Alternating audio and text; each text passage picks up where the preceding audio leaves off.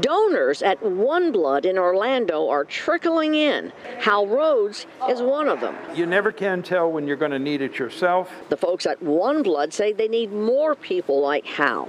Blood supplies in Central Florida are low. First of all, the blood supply is tight, okay? It is tight, and we need people to continue to donate. Unfortunately, the blood supply all too often is taken for granted, but it can't be. And nationally, the American Red Cross has officially sounded the alarm, saying supplies are so low in some areas of the country, blood centers have less than a one-day supply, the lowest level they've seen in recent years.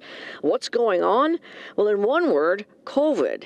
As more people get sick, fewer people can or will come in. Donors catch COVID-19 too, and then they're not able to donate, and that's that many more people that are out of the donor pool.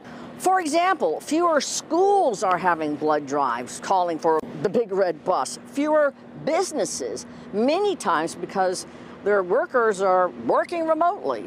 Might surprise you to learn blood drives account for about 20% of the blood supply, and the need for blood never ends. There are patients right now receiving blood transfusions, cancer patients, premature babies, sickle cell patients, trauma patients. Hal said he came in because he saw a story about this very problem.